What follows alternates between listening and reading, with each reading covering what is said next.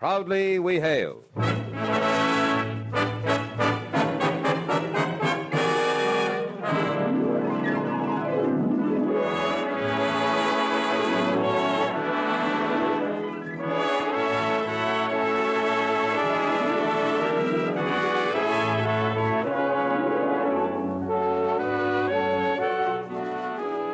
From New York City, where the American stage begins, here is another program with a cast of outstanding players. Public service time has been made available by this station for your Army and your Air Force to bring you this story, as proudly we hail the United States Air Force.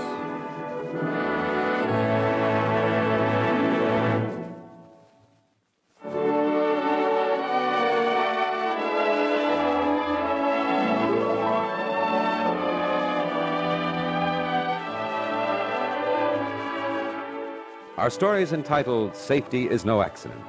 This is the story of Dud Grayson, Captain Dudley Grayson, and a girl, Janet Shields. Captain Grayson meets Janet when he is sent from his home base in California to Bailey Air Force Base in Texas on a mission. Janet is the kind of girl anyone would hope to meet on a mission. Trouble was that Ray Billings had seen her first. Our play will begin in a moment. Young man, if you're a high school graduate, are unmarried and otherwise qualified, there's a future for you as an aviation cadet in the United States Air Force.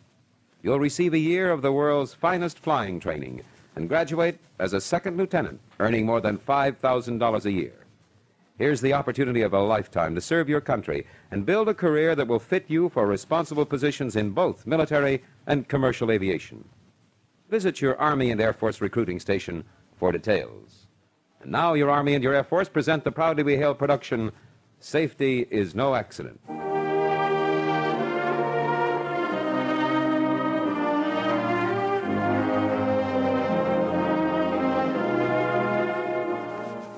At Norton Air Force Base near San Bernardino, California, Brigadier General Richard J. O'Keefe of the Directorate of Flight Safety Research is talking to one of the Air Force men assigned to the base, Captain Dudley Grayson. Captain Grayson, until Sheffield's replaced, you'll be handling B-50s in addition to your other work. Yes, sir. I understood that when I heard Sheffield was to leave. I know you're familiar with the aircraft. Your record shows a good many hours in B-50s. Yes, sir. I've flown them a good deal. Very good. And, oh yes, you'd better familiarize yourself with the new manual. There have been some recent modifications. Yes, sir. Now, this is extra work for you, but you've got the brains and the temperament to get along here. You're quick, and you're experienced, and you're a plugger. We need men like you in the Air Force, particularly in the Flight Safety Directorate. Thank you.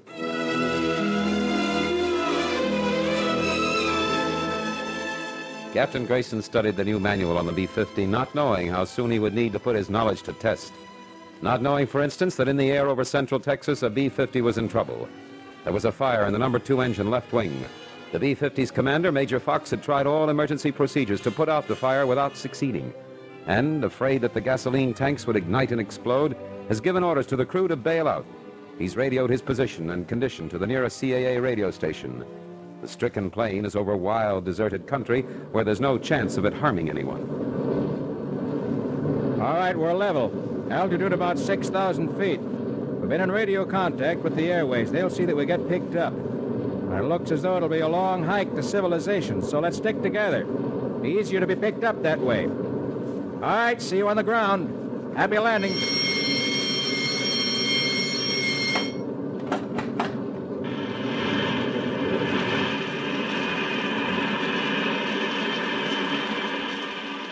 Well, that went off smoothly anyway. Everyone got out without much trouble. Yeah, I can see all the chutes. Yes, I sure hated to give up that plane. But if that fire ever got through the firewall and at the tanks... guess we didn't get out much too soon. Glad I didn't try to fight that fire any longer. We might have all been lost. Ah, there's the first man to reach the ground. Well, lucky the weather's good. That makes it easier anyway.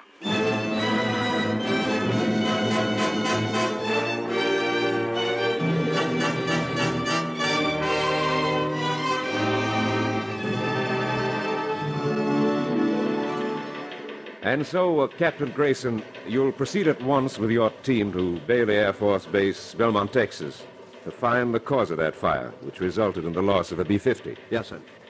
Now, Captain Madison is the flying safety officer at Bailey. He'll give you every bit of information he's gathered and will cooperate with you fully, as will Colonel Shields, the CO at Bailey. I'm sure of that, sir. Now, your team's a good one. You've flown the B-50 under varying conditions. Spencer's been a flight engineer on many B-50 missions. The representative of the manufacturer knows the craft inside out. I couldn't ask for a better team. I'll do my best to keep this out of the cause unknown file. Good. I know you will. Good luck. And don't hesitate to ask for help or information about anything you don't know.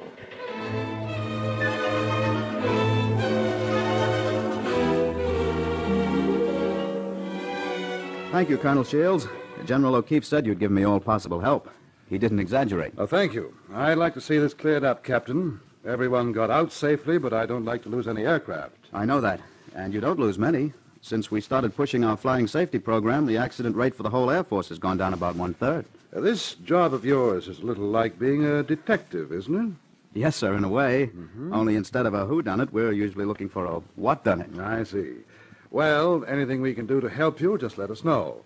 Ask Captain Madison here for any information you need or any help. That's right, Captain. Thank you, I'll do that. Well, first of all, now that we've gone over the reports, we're going to take a look at the wreckage and talk to the crew. Right. As I said, just let me know. Thank you, Colonel.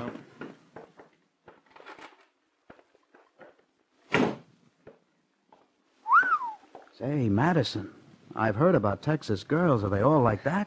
As a Texan, you Yankee, I should say yes. But as a fellow flyer, I'll have to be honest and say no.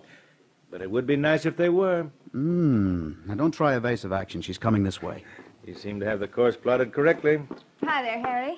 Dad in? Just came from his office. He was in a minute ago. Good. How have you been? How's Ellie? Fine. She's fine. Oh, Janet, this is Captain Grayson. Dud, Janet Shields. How do you do? How do you do? He was just trying to give me some unlikely story that all Texas girls were like you. Why, you dog, I never said... Never mind, Harry Madison. You know I wouldn't believe a word you said anyway. Well, ma'am, if he has insulted you, I'm at your service. And as a Southerner, I take his remarks on your beauty... Southerner? You don't sound it, Captain. Extreme south of Oregon, ma'am. Klamath Falls. I happen to be from Minnesota myself, Hibbing. If you two characters will get off your roses and magnolia talk, I'm meeting Ellie at the officers' club for dinner. I was going to ask Captain Grayson, too. Would you join us, Janet? Won't you? Please? Well, I'll see what Dad's doing if he needs me tonight.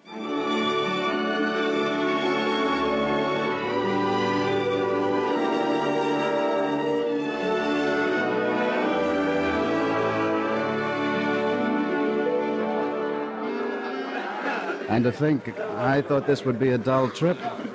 Is this your regular line, Captain? The name is Dud, and I don't have a line that I know of. Oh? You mean you just ad-lib the kind of remarks you've been making all evening without any thought? I don't know what I've been saying, but I certainly mean every word of it. Aren't you taking a good deal for granted? You mean that you might be married, engaged, promised to another? Something like that. And I was afraid you were. Anybody as pretty and nice as you? Outright flattery again. Nice, but crude. Why did you change your mind? Or did you ask Harry Madison? No, I didn't say a word to him. But you came tonight, and you've been dancing with me and letting me talk on and on. The things you've been saying, no girl would be apt to try to stop you. They sound nice to feminine ears. Did you see, you're the kind of girl... You saw what I thought about you. You'd have told me. Don't you think maybe you're taking this a little seriously? You hardly know me. I hardly know you. Well, that's an excuse. I don't have to know you. You don't have to know me. You know that what I'm saying is true. Maybe. Maybe. We'll see. Well, there's nothing to say. Oh, but maybe I have been a little sudden at that. I'll be big-hearted and give you... a couple of days, and then see what you have to say then. But I'm warning you right now, if I have any spare time here at all, I'm going to be going after you.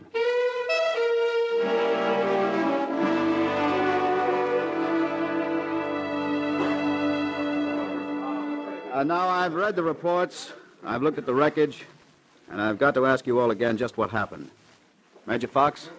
Well, Captain Billings, the first pilot, was flying. First thing I noticed was the sudden and severe vibration. That's about the only way I can put it. I looked at Billings and the instruments. He and the flight engineer were doing the same thing. Well, did you hear anything or see anything unusual immediately preceding the vibration? No, I'm afraid not.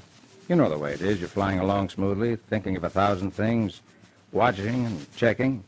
Then all of a sudden, something happened. Now, sometimes your first warning of any kind of trouble is after it's happened. A glance showed that number 2 engine was the source of the trouble. Billings throttled number 2 engine down to idling at once. Well, there seems to be no question in anyone's mind but that the trouble started in the number 2 engine. But what caused it, we don't know. And then everything happened very quickly. Port side scanner reported smoke coming back from the wing, and flame. By that time, I was trying to figure out what to do. We tried all emergency procedures without any success. I'd radioed that we had a fire and gave our position and started looking for an emergency landing spot. But there wasn't anything that looked even vaguely smooth. I was afraid of the gas tanks. Didn't know how long the firewall would keep the heat from getting to a tank. So I gave the order to bail out. And you were the last to leave, you say? Yeah. As I said, I guess it was best that we couldn't try to land because fire must have reached the gas tank soon after we bailed out. I was parachuting down when I heard the explosion, but I couldn't see much except a lot of smoke. Thanks, Major. Captain Billings, how about you? Well, I haven't much to add to the Major's report. I was flying, as he said. Everything was fine. Suddenly, the plane started shaking from vibration. We didn't have the power we'd had. The number 2 prop started to run away. I throttled it down. Then it sounded like somebody was shooting at us. And you can be sure no one was. I'll take your word for that. A vibration must have broken a fuel or oil line. That would account for the fire. I was the one who noticed the smoke. At first it was, well, it looked dark and thick like oil. And then, well, I don't know what it looked like later. It was too thick, gray, smoky. Thanks, Sergeant. As you said, Captain Billings, it was probably a fuel line. But something has to happen to set up the vibration that caused a fuel line break. And if we can find enough of the pieces, maybe we'll be able to tell what it was.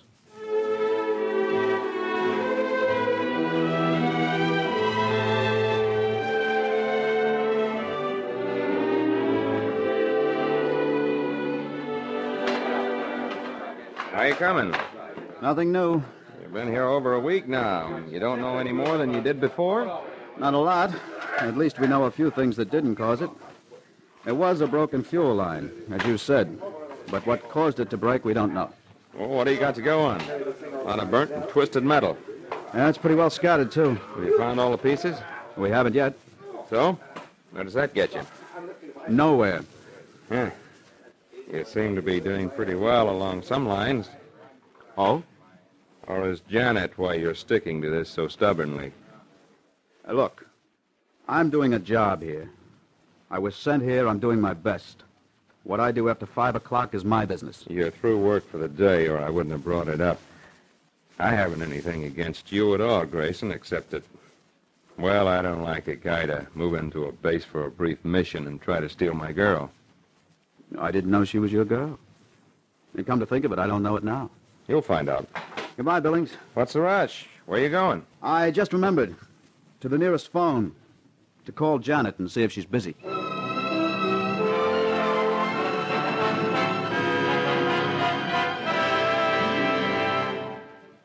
You are listening to the Proudly We Hail production, Safety is No Accident. We'll return in just a moment for the second act. Daring and imagination, courage and science. These have propelled us straight into the jet age, the age of air speed faster than sound, of flight into the farthest frontiers of the sky. Young men, how would you like to master one of those jet planes, sleek, powerful aircraft which represent the last word in military aviation? They're considered safer to fly than the old propeller planes. If you qualify for and successfully complete the interesting, exacting training of an aviation cadet, you'll have the chance. As a pilot in the United States Air Force, practicing a challenging career in the service of your country, you'll start as a second lieutenant, earning more than $5,000 a year. If you're between 19 and 26 and a half, in good health, single, and meet mental and educational requirements, you're eligible to apply for the 16-month flight training course. See if you can qualify at your nearest Air Force base or local United States Army and United States Air Force recruiting station.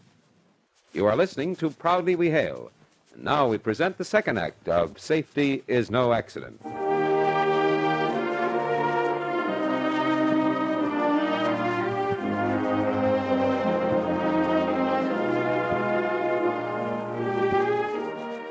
Captain Dudley Grayson of the Flight Safety Research Directorate has been sent from Norton Air Force Base in California to Bailey Air Force Base near Belmont, Texas, to head a team investigating the cause of a crash of a B-50 bomber.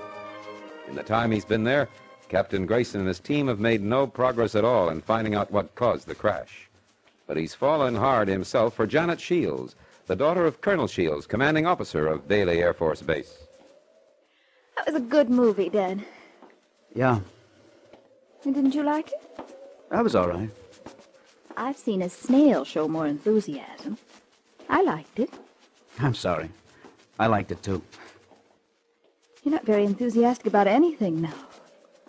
What's wrong, Dad? Oh, nothing. You sure?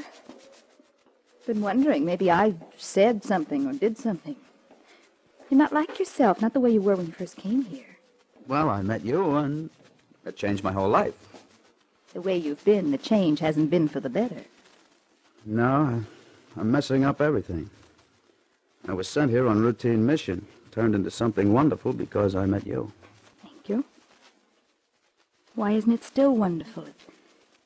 Is it your work? Your mission? Is that it? Partly. I'm not getting anywhere. Maybe if I didn't want so much to be with you, I'd be able to find out what caused this. Well, then that's what it is. You're afraid you're letting your feelings get in the way of your duty. Maybe. I guess I shouldn't have told you that. Why not? That's all your trouble is. Well, it's sort of flattering in a way. Yeah, but I still don't know if I'm doing all I should be. Could be. Now let me tell you something. I've been in the Air Force longer than you have, in a way. I grew up in it. I can tell you this much. Any time they don't think you're doing your job and doing it right, they'll let you know, and in no uncertain terms. Yes, but I wonder if they know how little progress I've made. You send in the required reports, don't you? Of course. But I've already overstayed the usual allotted time here with my team. But my CO wants this cleared up. All I've had from Norton is keep at it. Well, then stop worrying about that part of it. Well, I can see why you're upset. You like to do a good job. Has anybody here been saying anything to you? Look, just forget I said anything at all. I'm going back into the hangar with my team and what additional men your father can spare me.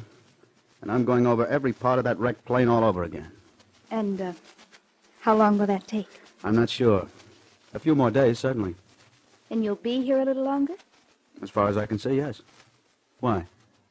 There's going to be a dance Friday night. I thought maybe... Or can we go? I mean, will you go with me? I'd love to. Even if I did have to ask you myself.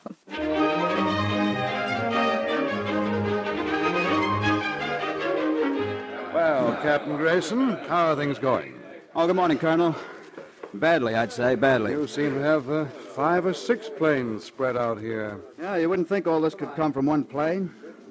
It's a good thing you could make this hangar available to us. We seem to need plenty of room. Yes, you do seem to need room. I never saw anything like it. The less progress we make, the more room we need. The way your work is divided into teams is quite efficient. Well, that's standard. In general, my men and I stay here and inspect everything. And your men, who know the countryside, are scouring the area of the flight path looking for parts. What haven't you found? A trace of the propeller and prop gear housing of number 2 engine. Now, we know the trouble must have started there. And it's still missing. There are details of men combing some of that rough countryside. Maybe they'll find something. Keep it up, Captain. If you need more help, just let me know. The base is at your disposal. Thank you, sir. You've given me every bit of help I've asked for. Usually before I've asked for it. I want to see this thing licked as badly as you do, Captain. Those were my men in that plane. It was one of my aircraft.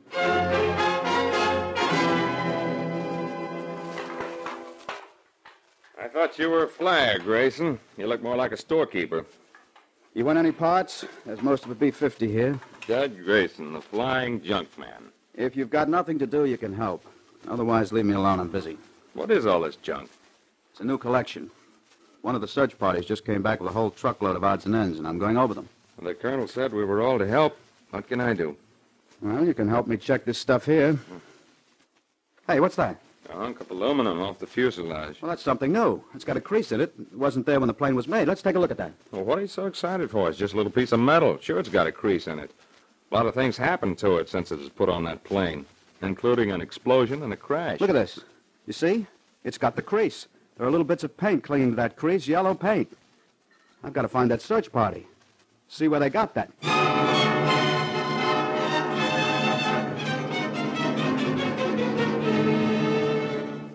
Colonel Shields, this is Captain Grayson. Is there a helicopter available on the base? Of course. What's up? Well, the last materials that came in from a search party.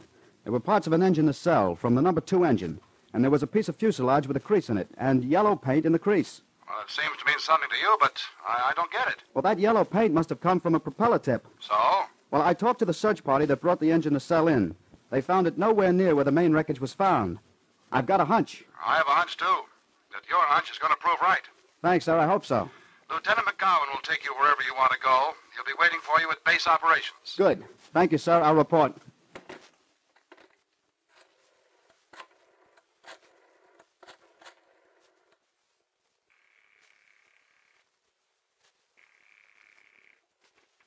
Hello, Janet. Yes.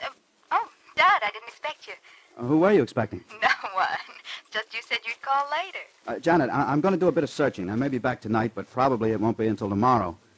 We still have a date for tomorrow night, right? Of course. Why not? I just wondered. Or are you trying to back out on it? I just wanted to let you know that I might not be back until late tomorrow. Is everything all right, Dad? Oh, sure. Fine. Well, good luck. I'll see you tomorrow night. Or before.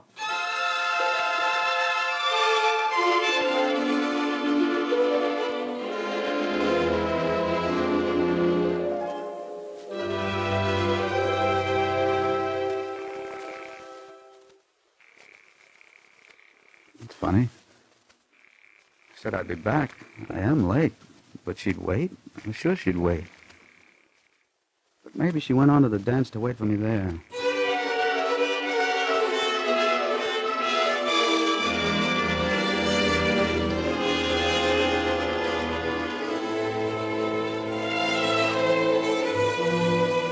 Of course, I have to have these findings verified, Colonel. But you're pretty sure of yourself, aren't you? Tell me how you found it and what you found. Well, it was that piece of fuselage with the crease and yellow paint on it. Yes? That crease was put there when something hit it. And the paint showed what hit it. The propeller tips are painted yellow. That gave me the clue. I'm with you so far. Well, it was the only thing I had to go on. If a prop blade had broken off the number 2 engine and had made that scar in the fuselage, it would have set up a severe vibration in the engine, breaking fuel and oil lines and starting a fire. Yes, I can see that. When they found a piece of the engine nacelle nowhere near where most of the wreckage was, I got an idea. I decided the propeller and gear section must have shaken loose sometime before. So I used a helicopter to backtrack on the plane's flight path. After a while, we spotted the prop. One prop blade had broken off near the hub. I say, that was very smart, figuring it out that way. Working out what had happened and where to look for the engine. Now that I look back on it, it seems pretty obvious. Well, Captain, any problem is simple after we know the answer. You'll find that's true of everything. I think you did a very good job. You didn't get discouraged, and you kept plugging away. Thank you, sir. Oh, but you're wrong. I got awfully discouraged. And more credit to you. We're going to hear more of you. Thank you, sir. You will, anyway. If I can find Janet. Janet? Oh, well, I think she went to the dance tonight with Captain Billings, I believe.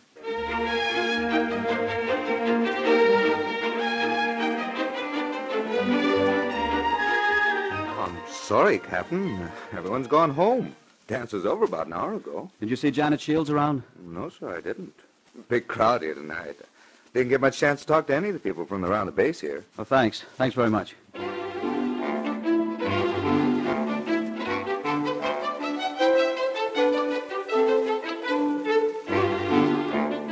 Well, try it once more. If she isn't home by now.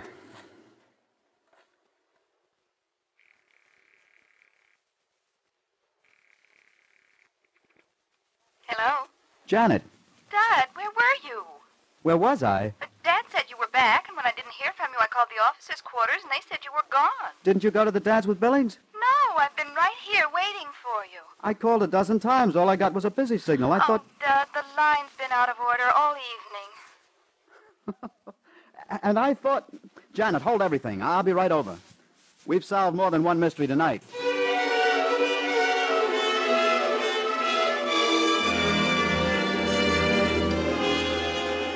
No, try and give us that. Come on, go away, will you, all of you? Scram! I got a letter, that's all. Sure. Didn't any of you illiterates ever see a letter before? Another?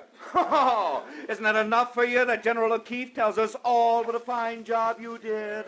How you worked out a problem and how new orders have been issued on the B-50. How they now insist on non-operation of that type of prop for those planes still using that type of prop. Oh, cut it out, will you? Besides being held up as an example to us, you get letters from some gal named Janet every day or two. How stupid can a dame get? What do you mean? She's got more brains in her little finger than all you characters put together. I knew there was something wrong with her. She keeps the brains in her fingers.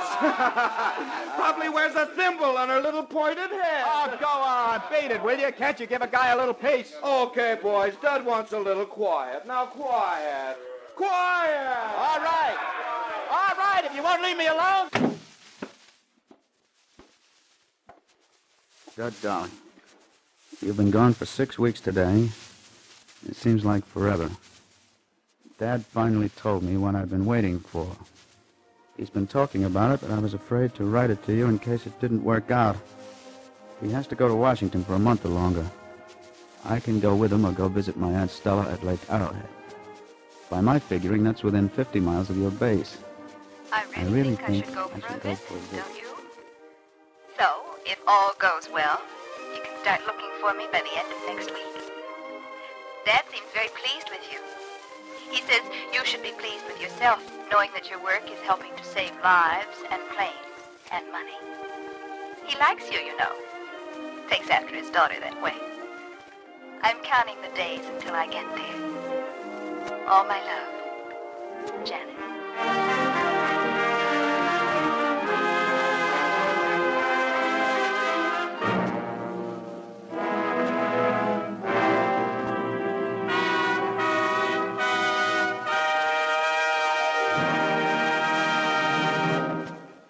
Proudly we hail the officers and men of the Flight Safety Research Directorate at Norton Air Force Base, San Bernardino, California.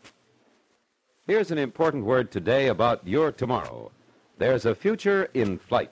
Yes, for you young men between the ages of 19 and 26 and a half who have completed high school and are otherwise qualified, there's an excellent opportunity for a great career in your expanding Air Force. You can secure an important job as a pilot, navigator, radar observer, or flight engineer, and fly the mighty aircraft of this jet age. Remember, there's a future in flight. Visit your United States Army and United States Air Force recruiting station for details today.